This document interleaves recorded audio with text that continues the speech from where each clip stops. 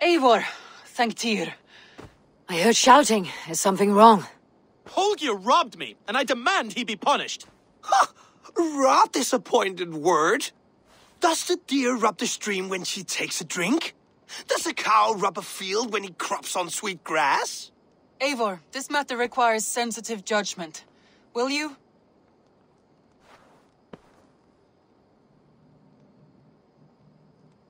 Of course. From the beginning, please.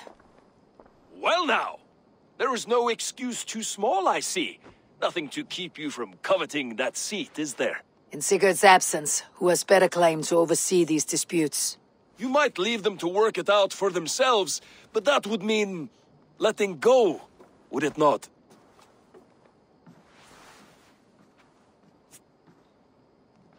Please start again. Tell me all that has happened. I will start. I have been falsely accused by this Saxon Philistine. A filly what? Are you mocking me? Silence, please. I'll hear both of your complaints and render a decision, awarding compensation if needed. Understood? Rowan, tell me your version of these events. As you are aware, Holger and I are neighbors. Near enough that I often catch him at my stables, stealing my tools. Borrowing. Holger, let him speak. Stealing, borrowing. My point being, I have always allowed him to use whatever he pleased. I greatly admire your Norse generosity and had hoped to match it. But this morning, Holger stretched the limits of my grace. Entering my stables for their feed, I found my most beautiful, gentle mare stripped of her tail. Bereft, not a strand in sight. I am ashamed to say my natural suspicion drew me to Holger, and how right I was.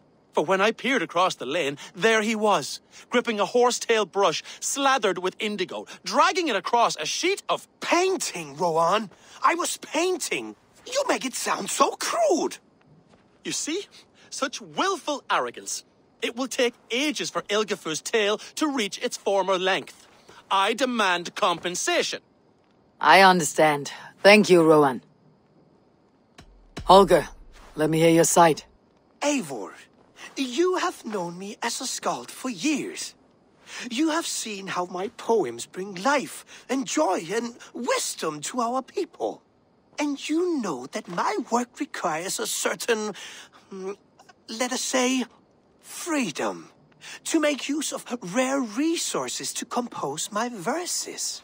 Often when lacking the proper tools, I have made use of novel items. Alvis's walking stick, Tovi's inks. All were given gladly. You cut off my horse's tail to make a brush, you bleeding... Rowan?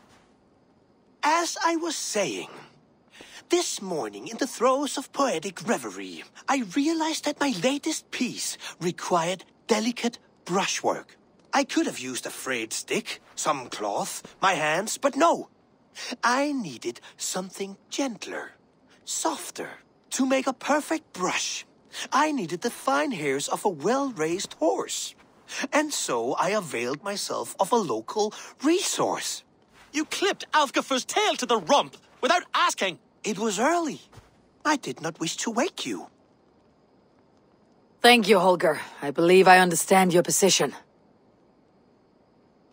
I believe I have heard enough. If you will... My horse looks like a fool, Eivor. No handsomer than a donkey now. You must do something.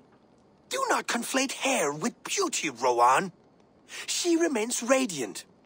Elgifur's hair will grow back in no time. Quiet, both of you. Now listen. Holger, Rowan is clearly in the right.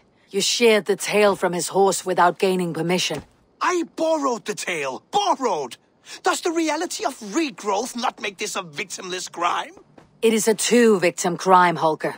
Though they are unharmed, you took without asking, and that will not do. As the horse's value has diminished significantly, you will pay Rowan its market price. But the horse was not for sale. Rowan, admit it. My decision is final, Holger. Pay what you owe and meet tomorrow as friends. And if I do, may I keep the horse? Pay the man and be done with it. Rowan, does this satisfy you? It does. Thank you, Eivor. Good. Then by Tyr's blessing, let this matter rest. We are done here.